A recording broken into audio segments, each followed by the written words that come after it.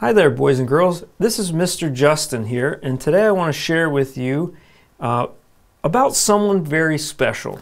And that special someone, I'm going to write his name here on our painting board. See if you can guess who that someone special is.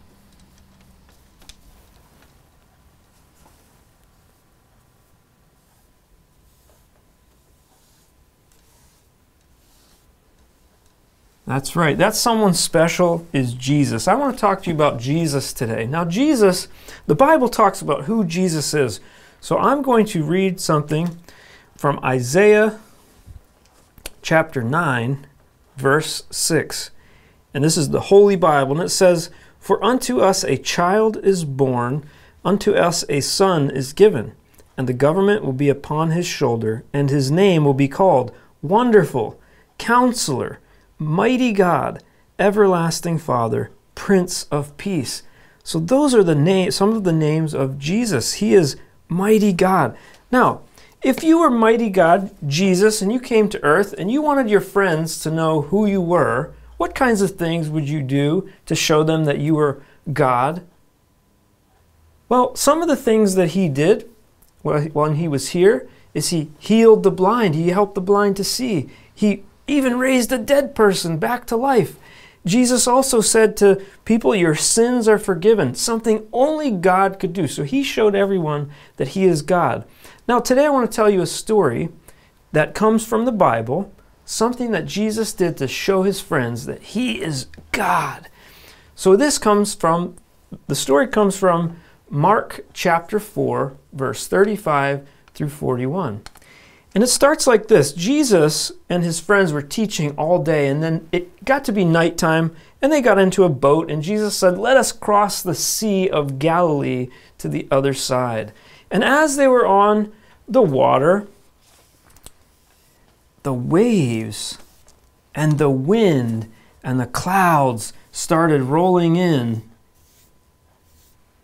and there was a mighty storm that started to form around the boat.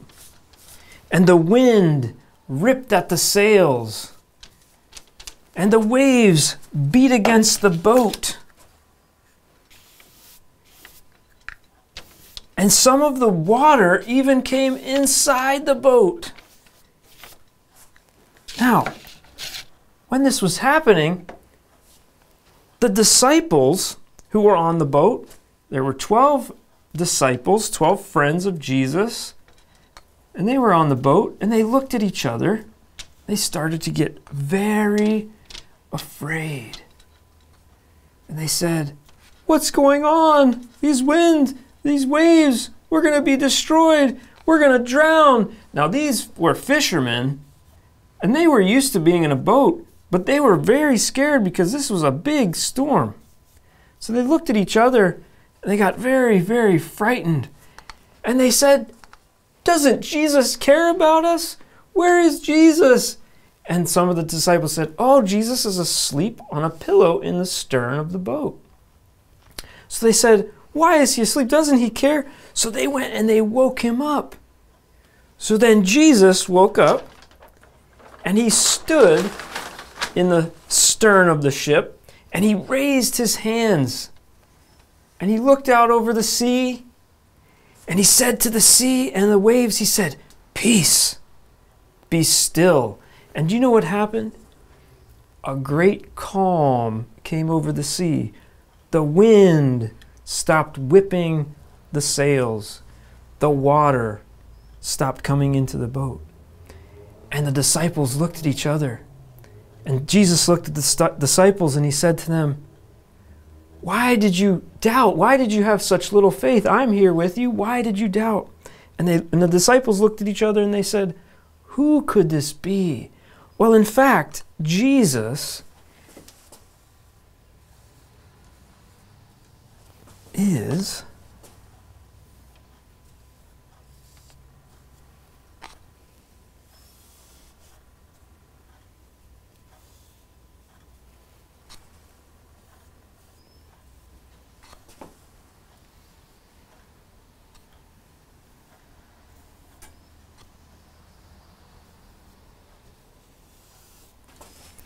That's right. He's almighty.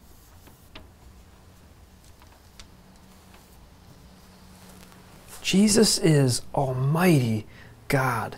And Jesus was showing his friends, and he wants us to learn too, that he is almighty God. Even the wind and the sea obey him. So what can we learn from this story? There's a couple things we can learn. And one of the things is, who is Jesus? That's what the disciples were asking, and that's what we need to ask ourselves. Who is Jesus to us?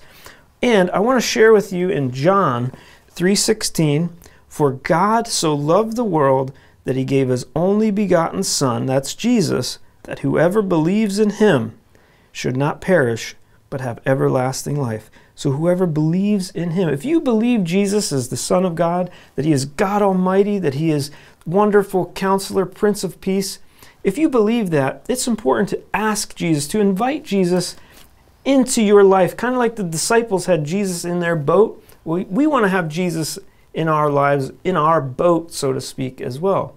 So we can also learn that when Jesus is with us in our lives, that he can calm the storms. There's two kinds of storms. There's the kind of storm that happens on the outside, our circumstances or events in our lives that can make us afraid. There's also storms on the inside in our hearts, things like anger and fear and sadness. Well, Jesus can calm the storms on the outside and even on the inside of our lives. If we pray and we ask him, and if we have faith and believe, he'll take care of us. Now, when we read the Bible and God speaks to us, it's very important to respond to him. And we respond to him in prayer. So, I would like to pray right now, and you can pray with me. If you don't have Jesus in your life, I would like you to pray right now with me. And if you have storms in your life, we can pray right now for you. So let's pray. Dear Jesus, I just thank you that you're with us, that you are in our lives, that you are in our boat, that you can calm the storms. And if anyone out there, any children have never asked you, Jesus, into their hearts, I pray that they would just give their lives over to you, and that you would come into their lives and heal them and forgive them and just watch over them. And Lord, we pray for the storms in our lives and the storms in our hearts. We pray you would calm those storms and help us to be still in you, knowing that you are in our boat, you're taking care of us, and you're watching out for us. So we thank you, Jesus, and I thank you for each child watching. I pray that you would bless them. In Jesus' name we pray. Amen.